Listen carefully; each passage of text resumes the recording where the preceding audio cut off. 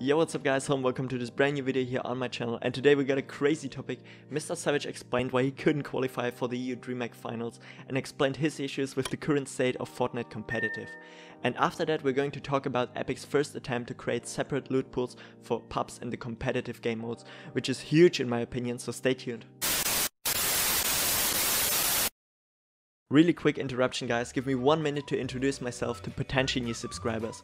This channel is none of those clickbait Fortnite channels. My name is Michael, I'm a 19-year-old kid from Germany who is trying to pursue his dreams to become a full-time YouTuber. On this channel I do high quality reviews about the most popular gaming gear. I do educational videos, I give you guys tips on how to build a PC on a budget. I sit here until 5 AM Central European time to get that one funny clip just for you guys to enjoy it. And all my videos are supposed to be entertaining.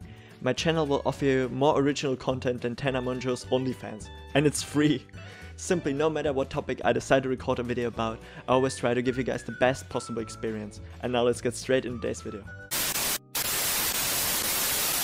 First of all, a huge shout out to Teeks. My man's popped off in the Dreamhack finals and secured first place. This man is an absolute beast and deserved to win the tourney without any doubts. And it was again a really entertaining Dreamhack.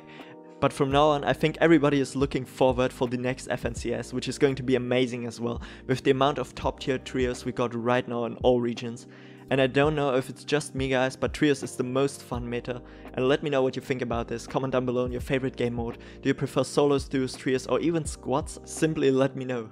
As mentioned at the beginning, MrSavage unfortunately couldn't manage to qualify for the Dreamhack finals on Europe. We all know MrSavage is a top tier player up until this date, so everyone was wondering what happened bro, what happened? And basically a couple of minutes after the standings for the semi-finals were released, MrSavage posted a picture on Twitter where he explained what basically screwed over his games, so let's take a look right now. As we can see, his first two games didn't go really well. He died twice before endgame and got one pumped from a bush camper in the second game. Yikes. The third game was really good though, a top 6 placement with 2 kills, which is about 54 points, nothing there to complain about. The fourth game again went pretty bad, he could only manage to secure 6 placement points and died to a player which was, as it seems, pretty low HP at that point.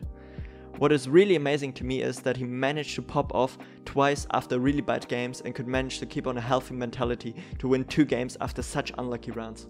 And let's talk about the final 2 games, which really showcase the main problem with the game at the moment. The majority of people seem to really like the season, but there's one negative aspect. Epic Games removed the 100% chest spawn rate, which basically destroyed the loot pass for everyone in the comp scene, and pros are begging since weeks for it to come back, but Epic didn't really seem to care and they kept it as they want.